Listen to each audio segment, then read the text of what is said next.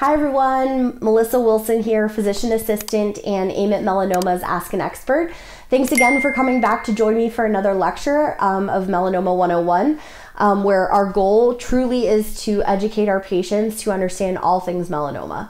Today we're going to talk about different biopsies, and there are several different kinds, and I get a lot of questions through the Ask an Expert line regarding the different types of biopsies and why physicians do different things. And so hopefully by the end of this little mini lecture, you'll understand the difference between the several types of biopsies that can happen. And so first I wanted to just kind of explain, and here you'll see pictures of, this is, it looks kind of like a buffalo, but it's supposed to represent a mole in the skin. And so you'll see that there are several types of biopsies that can be done. You can do an incisional biopsy, which what that would be partially removing an area of a mole. So if you could imagine, sometimes a mole is extremely large, and the provider doesn't feel as though they can remove the entirety of the lesion, or there might be, in this particular instance, a part of a larger mole that has become atypical or worrisome. And so what happens is, in an incisional biopsy, they'll remove that part of the atypical mole and only that part. Reasons to do this would be size of a lesion, or if there is part of a larger process that doesn't look, one part of the process looks very benign and the other process looks very atypical. That's not routinely done.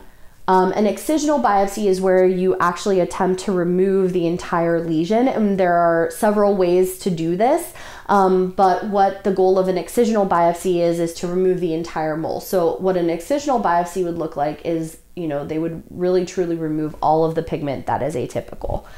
What we want to try to stay away from is, if this entire mole looked very atypical, we want to try to stay away from only biopsying one tiny piece. Like if we just took, this little portion of the mole. We don't want to do that, and there are a lot of reasons for that. The teaser is we'll talk about Breslow depth in another Melanoma 101 lecture. But this really gives us a very incomplete picture of what this entire mole is doing, and that's extremely important for staging, which is again something we'll talk about in the Breslow depth lecture.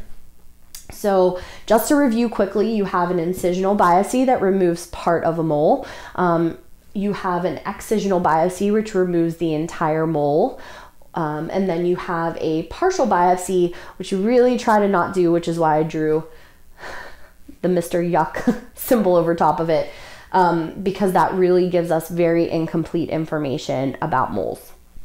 So now we want to talk about what are the different methods that we can use to do these types of excisions.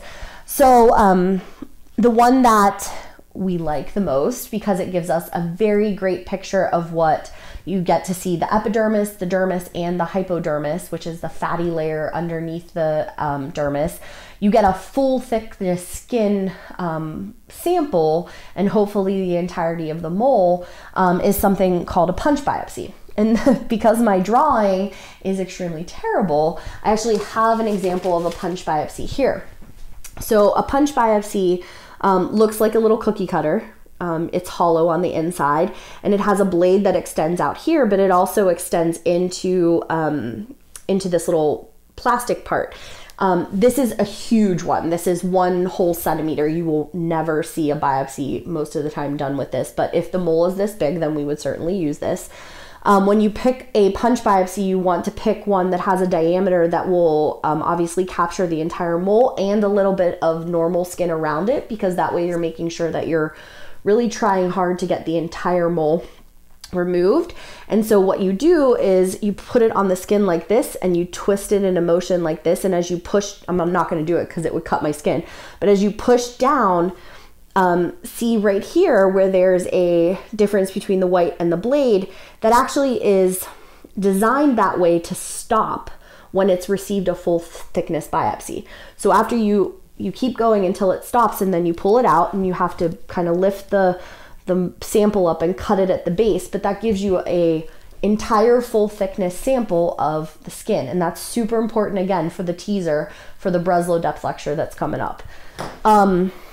And so what this punch biopsy does is as it moves down into the skin, it's going to excise this entire mole and take it away, but also take a piece of the dermis and the epidermis so that you can really ensure that you get a full thickness piece.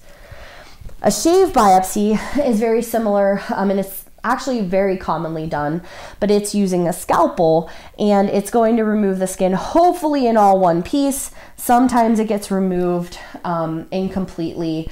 This is what more folks understand as a traditional biopsy. It's done with, again, a scalpel or a knife, and it will remove this entire, possibly some of the section, but hopefully the entire section of skin.